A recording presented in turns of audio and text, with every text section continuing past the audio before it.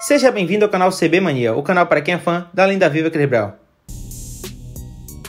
Eu sou o Leandro Capa e está no ar mais um Chris Brown Life. Então já sabe, aperta o botão em gostei e vamos começar. Nação T-Breezy.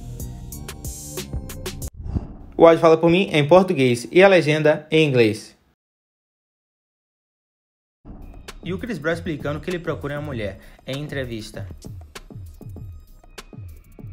Então, por favor, se você ainda não deixou o like, já deixa um like e vamos passar o vídeo agora. Vamos! What do you look for in a woman, Chris Brown? I'm trying to think. Is there certain Cause categories? it's different, bro. Like when I was younger, like I used to go for the trashy girls, like wasn't that back the in the best? day, like Oh, man, my oh I God. like it, that little attitude, blah blah blah, blah. Right. You know what I'm saying? But you know, for me now, it's just more about friendship. You know what I'm saying? I think I want to be able to continue a journey with somebody that I can be friends with. You know, like best friends, we kicking it. I like kicking it with them more than I like kicking it with my homies, and you know what I'm saying? Em uma recente entrevista, Chris Brown falou que estava solteiro com a namorada. Are you single? I'm single with a girlfriend. What? E aí, você acha que Chris Brown deveria tentar um relacionamento sério com alguém? Deixe sua resposta no comentário abaixo. Vídeos e fotos no grafite na casa do Chris Brown, gravado recentemente. Veja.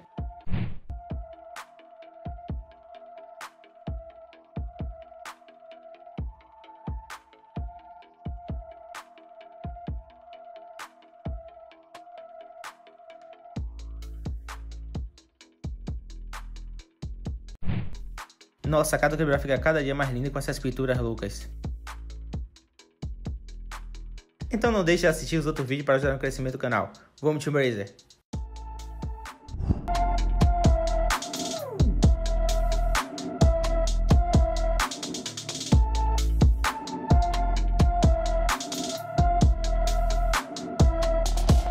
Se você gostou do vídeo, já sabe, aperta o botão de gostei e compartilha nas redes sociais. Afinal é grátis, não vai te custar nada. Se você não é inscrito, tá esperando o quê? Se inscreva no canal para não perder os próximos vídeos sobre a lenda viva Chris Brown.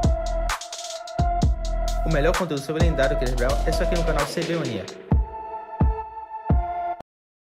Então, muito obrigado e até o próximo vídeo. Eu fui Nação T-Brazer.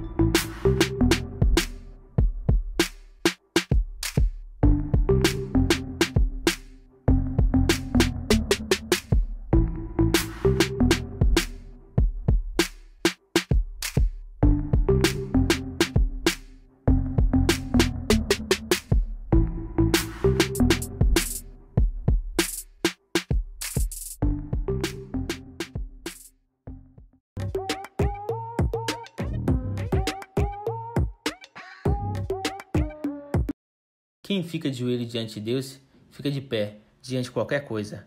Quem fica de joelho diante de Deus, fica de pé diante de qualquer coisa.